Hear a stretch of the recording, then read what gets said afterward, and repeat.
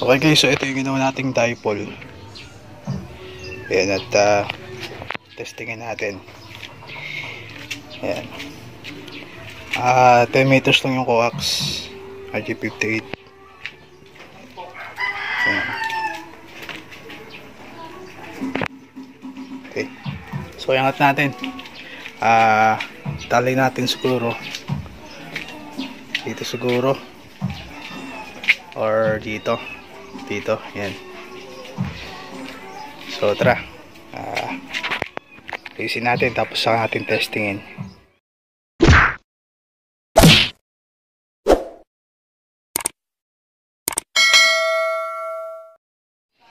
Okay guys, so ito yung ating dipole. Ayan, 6 feet lang yan. So ito yung ating pang portable saka SWR.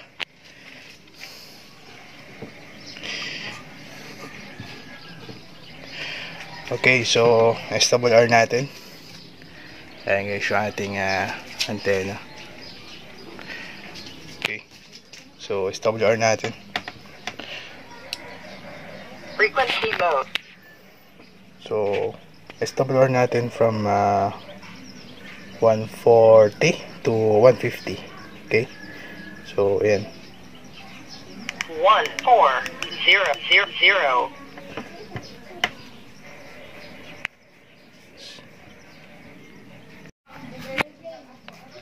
okay, so transmit.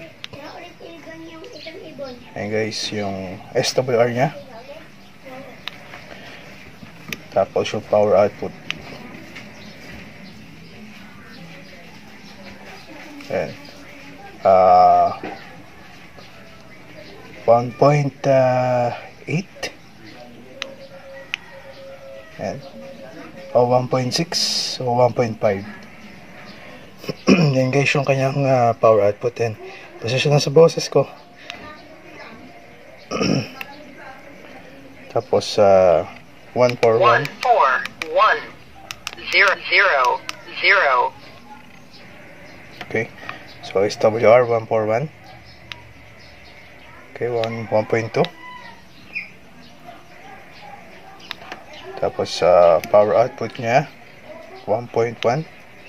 Ayun, nasa 1 plus, 1.1 watt din.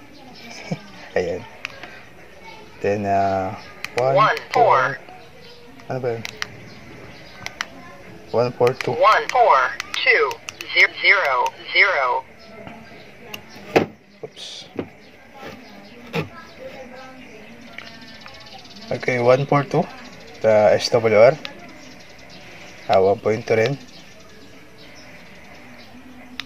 Tapos power output almost 1 watt mahigit. Guys, 1 watt mahigit. X is 14300.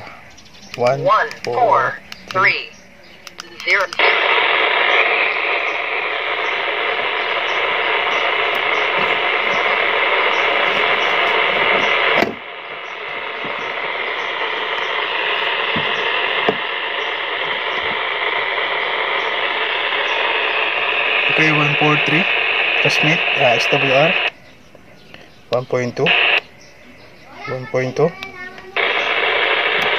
power output. Ako, 1 watt din mahigit. Okay, next is 144. Okay, pasensya na kung tabingin guys ha. So 144 meg SWR 1.2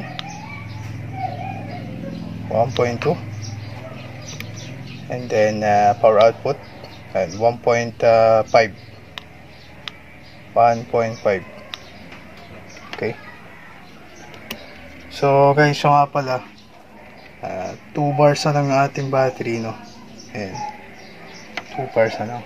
So na tayo sa ano yun? 145 megahertz. 1450000. Okay. PSWR 145 megahertz. Ayan, 1.4 o 1.3 something. And then power output ng 145 megahertz and 2 watts guys. 2 watts. Okay. 1 4 6 0 0. and then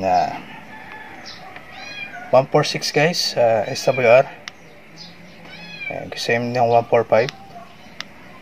and power output then medyo tumas, almost 3 watts guys. And so next natin is 14147. 0 0 0. Okay, 147 SWR, 1.4 and almost 1.5 eh. Okay, so power output ng 147 3 watts din. Okay, mukhang sa taas na katono to 148 0 and SWR. Oops. 148 SWR transmit and 1.4. Okay. Okay.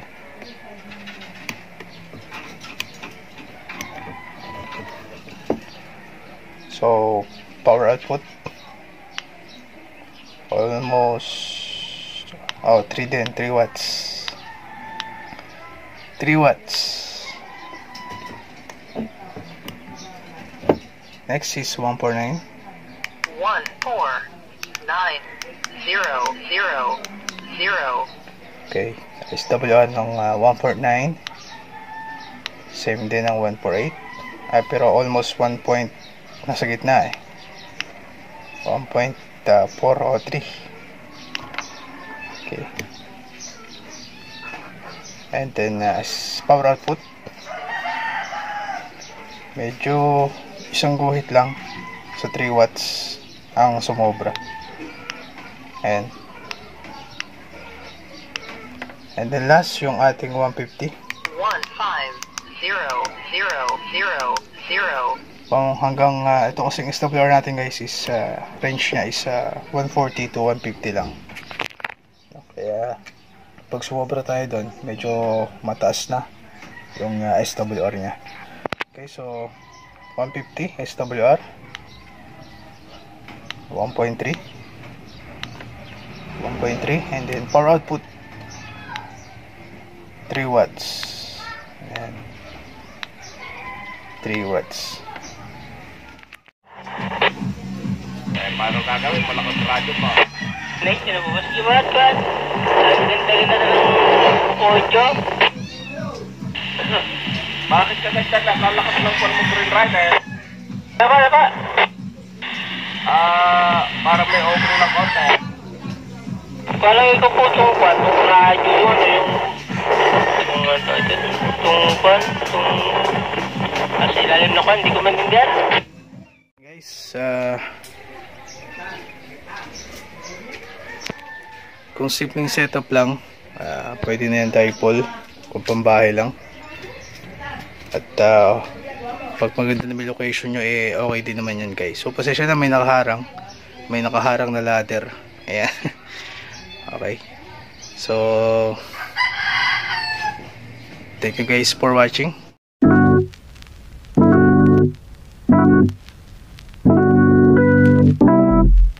Bye.